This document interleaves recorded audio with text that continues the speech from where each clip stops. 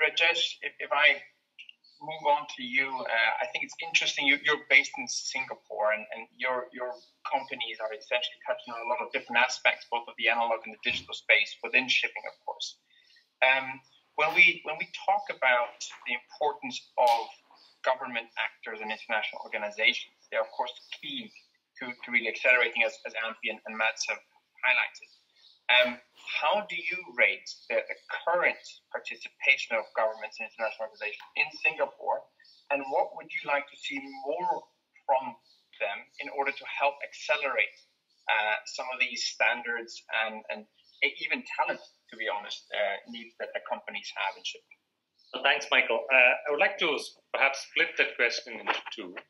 One is to maybe touch upon a little bit on why is this challenge in shipping in terms of driving tech adoption.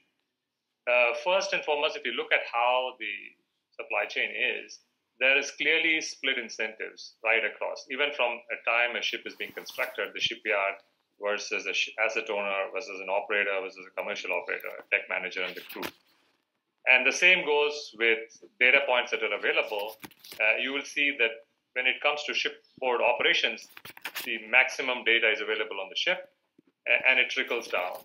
And when it comes to commercially fixing ships, the commercial operator has the maximum information and it trickles down. And the reason that is happening is because there are split incentives. So that is one nice thing. And the second is that ships are a little bit different from S-base because it's quite disconnected. The leg where we are disconnected is quite larger than some of the other things, which means that most of the technology will have to have human in the loop to start with.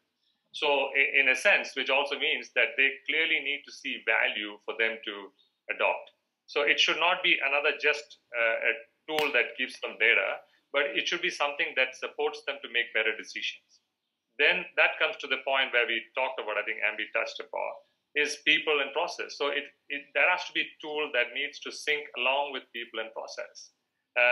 Shipping and most people, I think, to be honest, including me, when we talk about digital transformation, we actually talk about digitizing data that's manual, and the real digitalization happens when you revisit your processes and change them. And the digital transformation then happens about how you change the business and operating model. So I think that's the second bucket.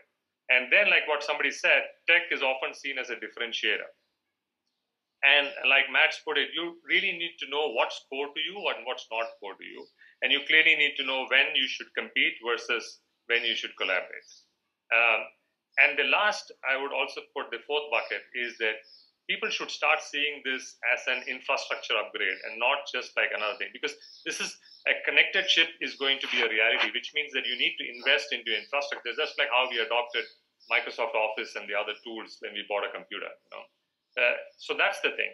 And if you put that in perspective and then say, what can the government do?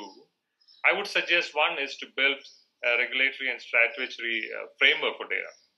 And for building a statutory framework, let's not start conquering the world right from the day go, but let's find areas where there is mutual need for data.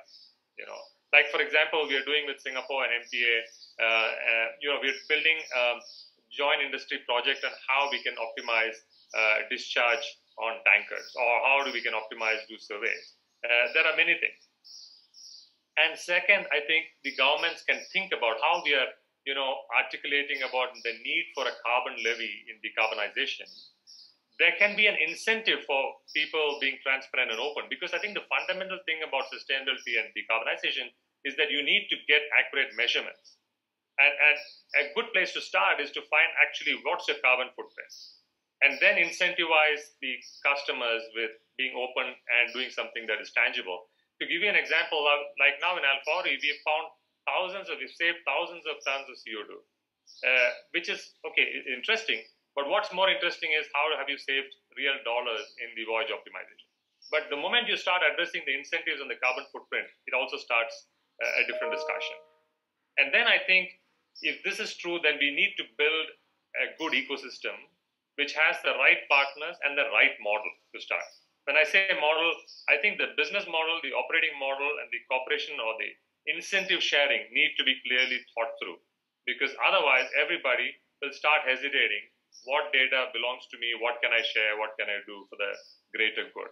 So I would, again, sum that up in these four buckets.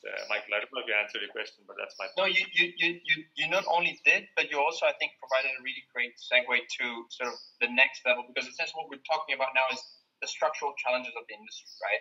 But at the end of the day, regardless of those challenges, each and every company can still do something to improve adoption of their technologies, right?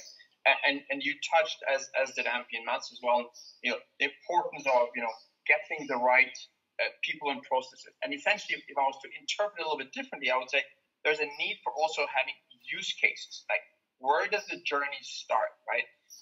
Be it on regulatory or on the commercialization of these different initiatives, right? So essentially, let's try to take that to the next more in the sort of company level. And really, I would love to hear, Mats, from you.